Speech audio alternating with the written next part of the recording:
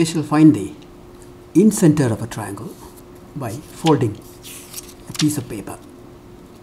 Start with a triangular sheet of paper.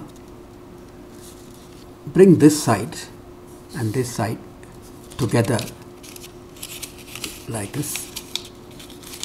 See, bring it together.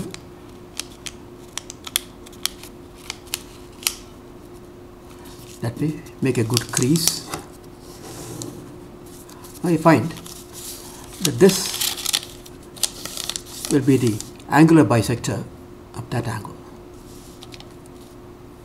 Likewise, let's turn the triangle round and find the second angular bisector by bringing this edge and this edge together like this.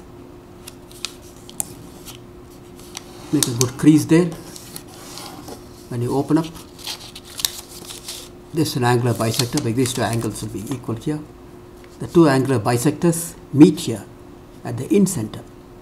You can even prove that the three angular bisectors are concurrent by finding this third angular bisector. Just fold it this way. This edge and that edge should come together. That's it.